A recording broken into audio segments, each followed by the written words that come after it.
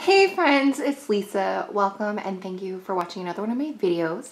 So today I'm here with something a little bit different than what I usually do. I'm actually sharing a candle while I'm burning it versus before I burn it or after it's finished.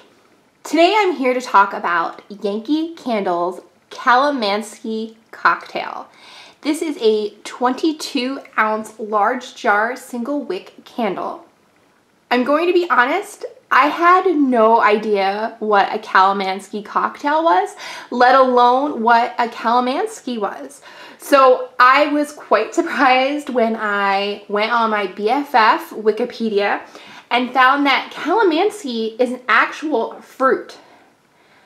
I may be saying it wrong, but that is how I'm going to say it for the entirety of this video and when I do my empties. So a Calamansi is actually a citrus hybrid, and it is a hybrid between a Kumquat and most likely a Mandarin orange. It just said another species of citrus. So this candle was purchased in December, not by me because I hadn't bought a candle all in 2020, but it was purchased during the Yankee Candle semi-annual sale. This was on their clearance shelf. And because I've been out of the Yankee Candle game for the entire year, I had no idea this candle even came out, let alone that it would be on clearance. It was definitely something as soon as I smelled it in the store. I was with my partner, he's the one who actually bought it, but we both really liked it. It was something that on cold, we knew that we wanted to buy, especially since it was on clearance, and I didn't know if it would be something that would be readily available in the future. So, what does Yankee have to say about this cocktail of a candle? Their fun description says, a drink designed for sipping in your favorite shaded garden spot, both tantalizing and relaxing with hints of tart citrus fruit. The fragrance notes that Yankee provides is a top note of lemon zest and kumquat, mid notes of pepper, green mandarin, and grapefruit, and base notes of patchouli leaves and blonde cedar.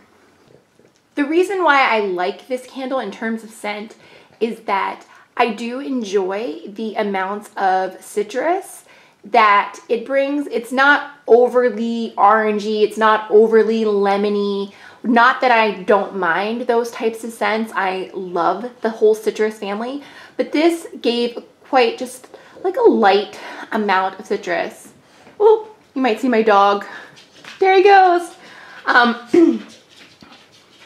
But when smelling this, I do pick up the little notes of pepper as like a hint of spiciness, and the patchouli leaves. You know, patchouli has a very distinct scent, and I definitely get that when smelling. I'm actually using the lid right now. I definitely get that while smelling the lid. I wouldn't have necessarily been able to pick out, this is kumquat, this is grapefruit, because it's not an overpowering candle, at least not in my house. It is a quite, I don't want to say delicate type of citrus scent, but in terms of Yankee Candle, this one is not an overpowering scent. This isn't giving me any type of headache or making me want to blow it out, which is always a positive thing. So I've had this candle burning for a couple hours now, and as you can see, there is a nice full wax pull, completely pulled out, which is what, you know, us as candle lovers love to see. Actually, my partner was like, do you want to go somewhere with me tonight? I said, no, I can't. I want to film this video, and the candle has a full pull. I can't leave it right now.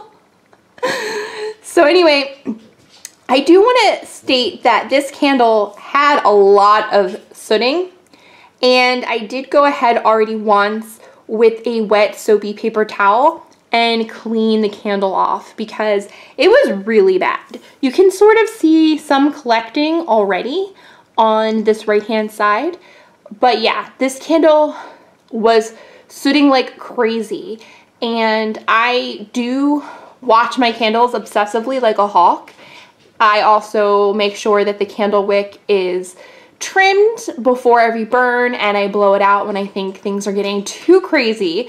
So, I mean, if it's sitting with that kind of obsessiveness, but other than that, I mean, it's been burning quite well. I love that it's been pulling out. There's not a lot of wax that stays on the side.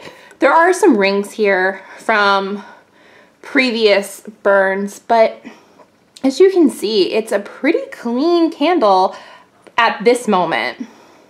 So I would definitely recommend this candle if you like light citrus scents.